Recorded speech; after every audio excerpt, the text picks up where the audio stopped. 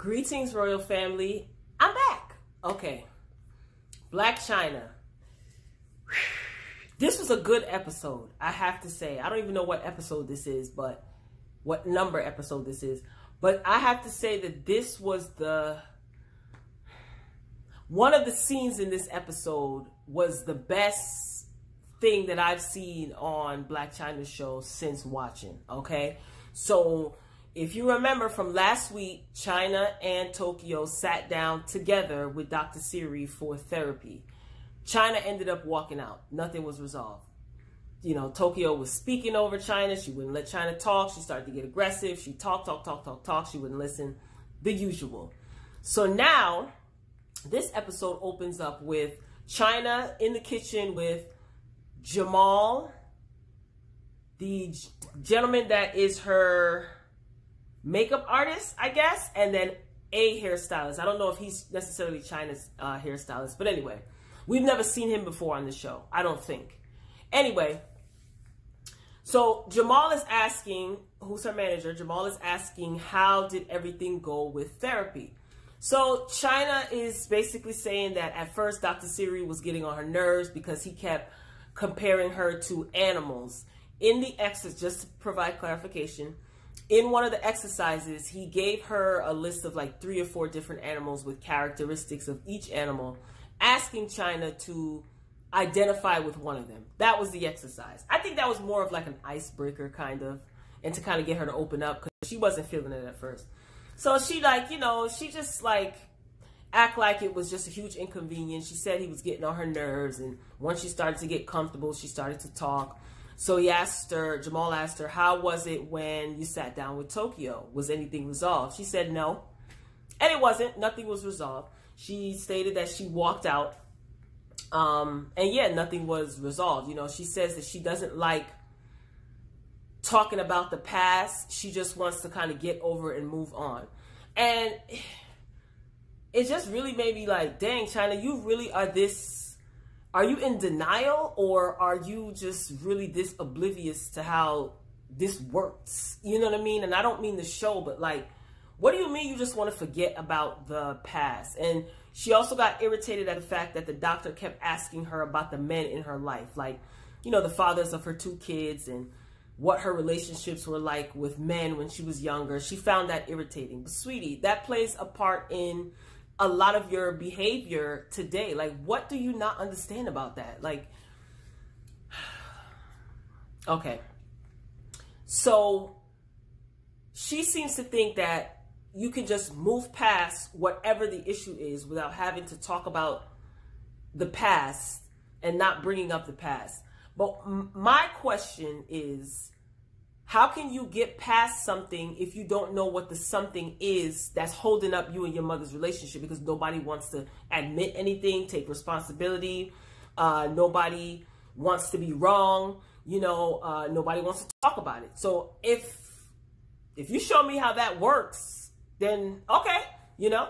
But yeah, I guess she just doesn't want to be bothered. So Jamal proceeds to say, do you think, and you know, this question was a little shady, but he says, do you think that there is anyone that's in your circle that could be preventing you and Tokyo from mending your relationship? And he, you know, he had his arms folded in the kitchen, and he's just like, you know, and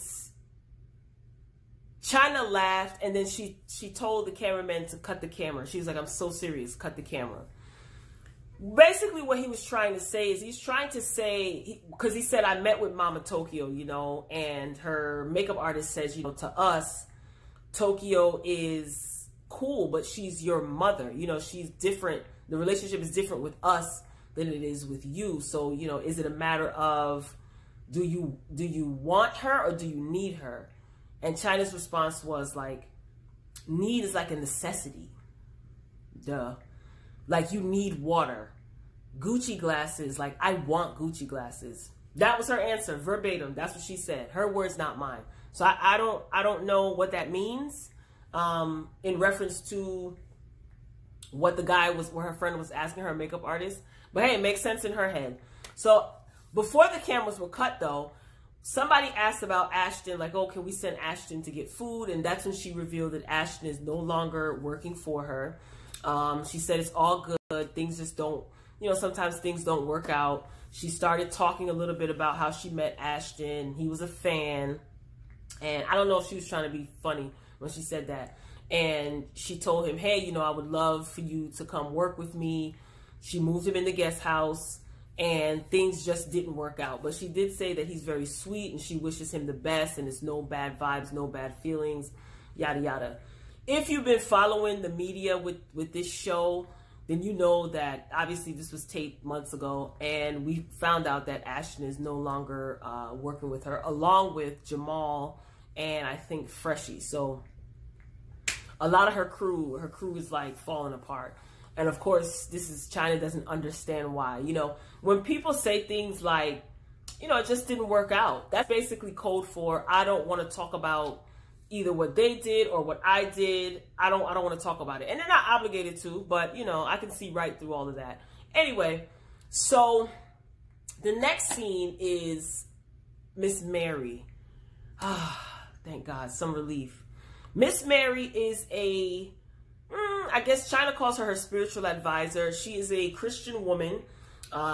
She is an older woman, and she was Chyna met her through one of her friends, she said. So Miss Mary comes, pops up, visits Chyna, sits down and is talking to her. And I noticed that Chyna's energy, her body language was very kind of, not immature, but, you know, kind of childlike, safe. She was a lot safer and respectful toward Miss Mary versus Dr. Siri. She loves Miss Mary. You know, Chyna says that there's been plenty of times where she's come to Miss Mary's house 2 o'clock, 3 o'clock in the morning, and she's sat with her for 2-3 hours, and she helps her. She showed Miss Mary a clip from the show when Tokyo and her were in the kitchen, and Tokyo was like cussing her out. So after Miss Mary watched that on the phone, she was like, wow, you know, what else is there to say? She said, I don't even know what to say to that. She's like, that's just very disturbing. And I see a lot of anger and a lot of pain. And Miss Mary, I like this lady. I really do. Yeah, I really like her because Chyna seems to be very comfortable with her, and she can kind of be honest.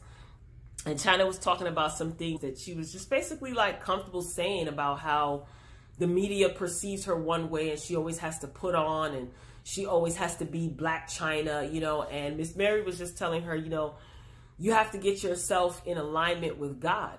And she says that I've invited you to my church a few times, you know, and what you have to understand is all of the things on the exterior, that's one thing, but who you are on the inside is what really matters. So that's the work that that's what you have to work on. And Chyna's just talking about, like, you know, I want to do this, I want to do this, I want to focus on being a good mother and master getting money and master my businesses. And Miss Mary says, you're not going to master that because you're not the master. He's the master. It's referring to, you know, God, talking about God, and she needs God in her life, and she needs to get herself in spiritual alignment. And she wasn't being, what's the word I want to say? It wasn't like a fire and brimstone, you know. She was really just having a conversation with her. And Miss Mary made it very clear that, you know, she's a woman of faith.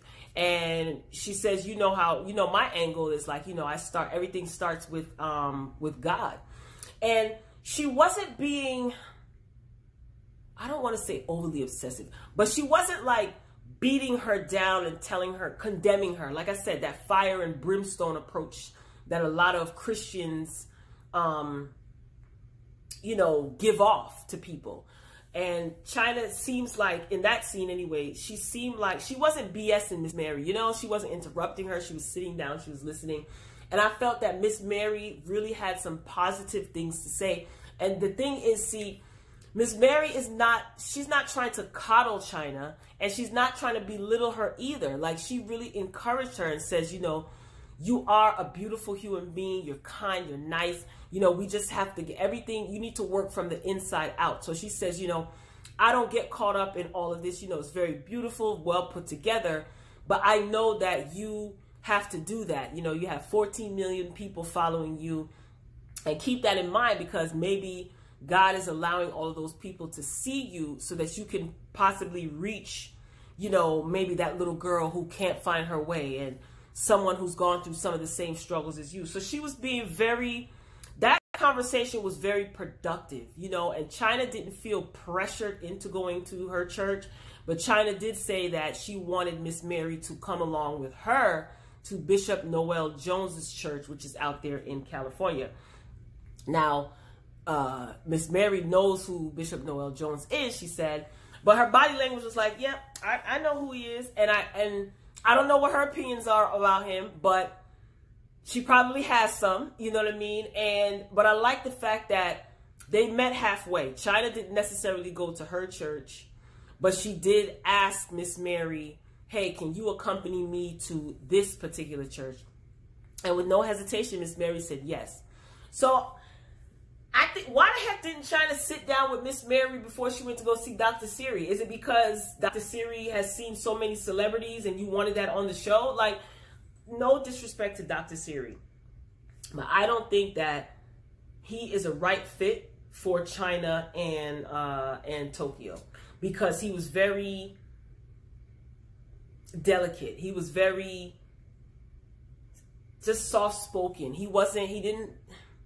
Miss Mary would have been good. You know, Miss Mary don't have time. She's not going to coddle you. She's going to give you correction with love. That's what I'm trying to say. She's going to correct you, and she's going to correct you with love, you know. So I really like that scene. So in the next episode, you're going to see that they go visit Bishop Noel Jones's church, and the message was really, the little snippet that I saw, the message was really good. So I'll save that for next week. But, oh my God, the scene of scenes, ladies and gentlemen, Lord have mercy. Treasure and Blac Chyna. So I've been waiting on this scene for a good 2 weeks, 3 weeks maybe, because it's been all over social media what happened with them. So here's the thing, right? Treasure has been trying to get in contact with Chyna. She says she's been calling her, texting her, calling her, texting her. Chyna has not been answering her phone calls or text messages. So I guess Treasure contacted the producers, they're a bunch of instigators. I'm telling you this right now. They are a bunch of instigators. Treasure wanted to contact the producers because she felt that that's the only way for her to get in contact with Chyna, because Chyna was basically ignoring her, right? So Chyna feels like anytime I don't answer the phone for Treasure, she always just comes to my house. Okay, she didn't do that. Whatever. Treasure wanted to talk to Chyna off camera. She didn't want to have a conversation with her on camera for whatever. When she got there, the cameras were there, okay? And all hell broke loose, to say the least. Treasure is cool as a cucumber, okay? Treasure's like, you know, I just wanted to, you know, reach out to you, and because I've been calling you, and, you know, first of all, Chyna walks in the area that they're in the living room or wherever, and she was like, what's up? You wanted to talk to me? Like, she seemed like she was totally over it. So it's evident that there was an issue, that Chyna obviously did not let Treasure know that there was an issue. She obviously has an issue with her. And Chyna's whole thing is, you know, I don't have to answer the phone for you if I don't want to. I'm not obligated. So she let Treasure know that, and Treasure's like, okay, but I just wanted to talk to you because I wanted to know, like, what was up. Like, I was calling you, texting you, you know, you weren't responding to my calls. And Chyna's like, look, I'm going through lawsuits, I'm going through this, I'm going through that. I don't have to text you, I don't have to call you or return your phone calls. So Treasure is, like I said, she's calm. And I think the real reason why Treasure was calm is because obviously the cameras were present. But she did not want this on film. Like, and the producers are trying to convince them that they should talk on camera. You know, real sleazeball-like, to be honest with you. So Chyna starts to kick up. And Chyna brought up the fact that she gives Treasure money. Treasure did not bring up the money situation. So Treasure, you can tell she was hurt, you know, and she's just like, when was the last time I asked you for money? And you know, Chyna, she's like, are you kidding me? I gave you $5,000, $10,000. I had to make you fill out a W-9 so I could write you off on my taxes.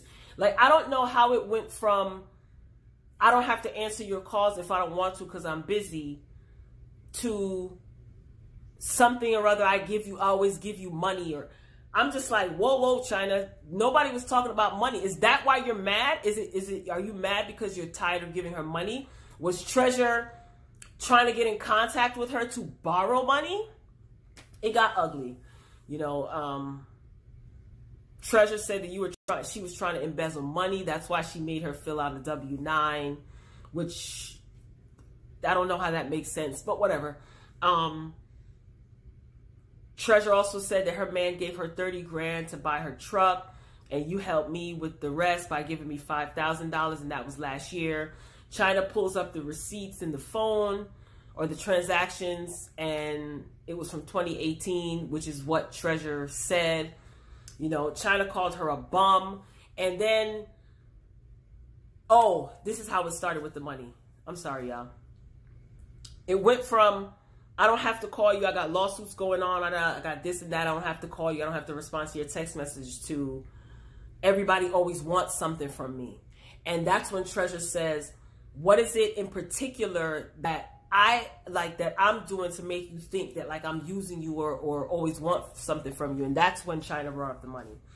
Then it goes into, you know, Chyna, like, I've asked you, the only thing I've asked you to do is like post my business. And Chyna's like, I don't want to post your business. I'm not obligated to post your business. See, here's the thing, right? Let me ask y'all a question, Royal Family. Like, if you had a friend for 20 some odd years, because how long did they say they know each other? Like 10 years? Let's just say 10 years. Or however long. You have a close friend and you're working with them and you're help building their empire, their brand and stuff. And then your friend starts a business.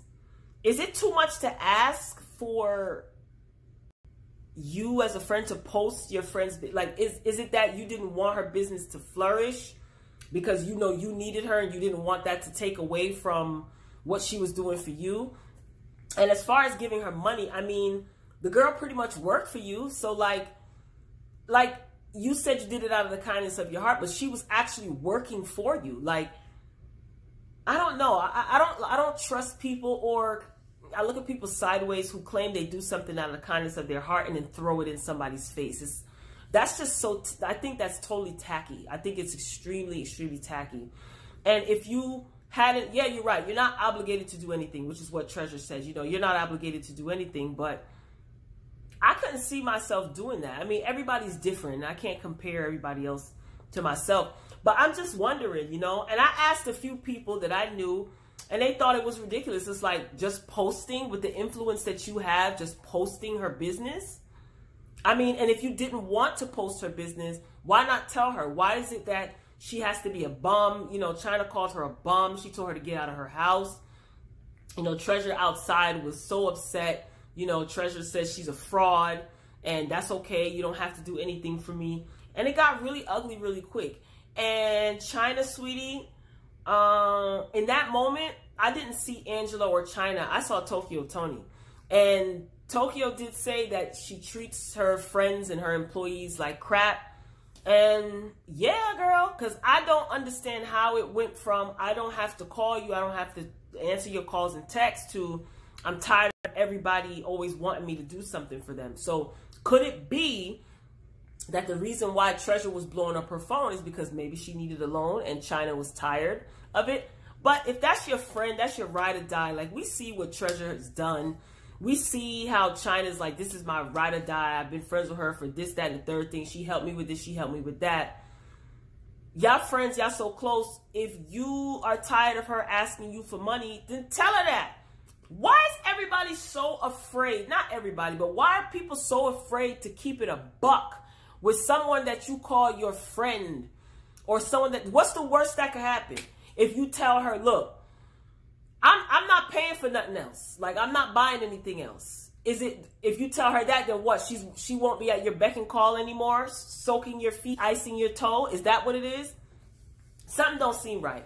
And I know a few people don't really trust Treasure and don't care for her, but I'm not feeling the way Chyna handled that situation, especially because the cameras are rolling. Like, you embarrassed that girl.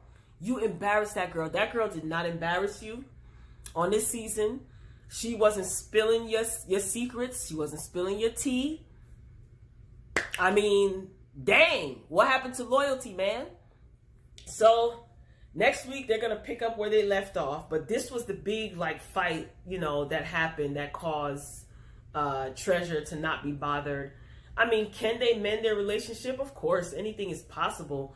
If she doesn't want to, as far as Treasure, if she doesn't want to mend the relationship, I wouldn't blame her. I think she should focus on her kid, because she does have a son that's in jail currently. She says she has a man. So focus on your family over there, girl, because, man, like, Chyna really embarrassed her, y'all. She called her a bum. She called her a bum bee. Like, dang. Like, that wasn't necessary. I'm sorry. That wasn't necessary. Treasure did not call you out your name. Treasure didn't raise her voice. Treasure didn't be disrespectful to you. She just wanted to talk to you. And maybe she was hitting you up to ask you for money and you're tired, but you couldn't at least, like, have a little bit of decency with her or a little bit of respect. Like, you really treated her like a dirty dog and kicked her out your house and then closed the door and said, bye, B. Eek. Friends like that, man, who needs enemies? So, Royal Family, if you saw it, let me know. Comment below. Do you think, this is my question I want to pose. If you are friends with someone and your friend starts a business and they say, hey, you know, you have more followers than me. Can you post my business a couple of times? How much is too much? Would you do it? Would you feel obligated? I mean, that's a bad word. Nobody's obligated to do anything. But would you be offended if your friend asked you to kind of like post maybe like once, twice a month or whatever until their business picks up momentum? Is that a bad thing? Especially if your friend is basically helping you build your brand and working for you, working with you, making sure everything is okay. If you saw the episode, let me know what you think. If you didn't, hopefully I've given you a good explanation. But let me know, like, that word obligated. Chyna's right. She's not obligated to do anything. But girl, you didn't have to do Treasure like that. You did her like a dirty dog. You treated her like a dirty dog. And I know she's embarrassed. And if I was Treasure, that would probably be the last time that I step foot in Blac Chyna's house. Probably. And even if you wanted to mend fences and you apologize, you would have to do it the same way that you embarrassed me. Because I don't really give people opportunities to treat me like that, you know. But then again, Treasure, you know what you signed up for. You saw that Wendy Williams meltdown. You know how nasty she can be. So you should be used to it. Just because you've seen it happen to everyone else doesn't necessarily mean that, you know, the bullet won't hit you. But I hope that they can mend fences. And I really hope that Chyna can really get her act together. So we're going to see Chyna go to church next week. I will be back, Royal Family. Be sure to thumbs up this video. Like it if you like it. Get down in the comments. I'll meet you down there as always. And until next time, peace.